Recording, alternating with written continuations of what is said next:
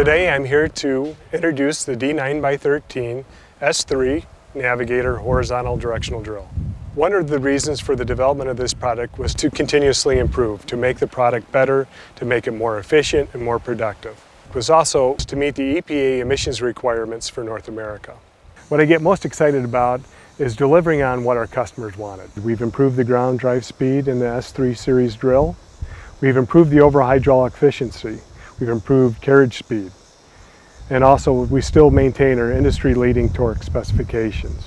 So all those things are resulting in quicker completion of the bore. As far as simplicity goes, we've commonized our controls throughout our product lineup. This makes easier training for operators. Part of the process that we use to incorporate customer feedback, we've distributed a number of pilot units throughout the country. We receive feedback from all customers in different parts of the regions because they each have different types of needs.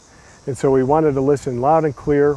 Were we meeting those needs? Were we giving them what we set out to deliver? And overwhelmingly, we were getting positive responses. I spent about 4 months with this drill. We've been just mostly doing fiber optic work. We did a few, irrigation sleeves with a bigger pipe, 4-inch pipe and stuff like that, but mostly fiber and telephone and cable TV work.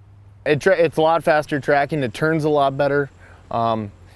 Carriage speed is quite a bit faster. It's lightning fast.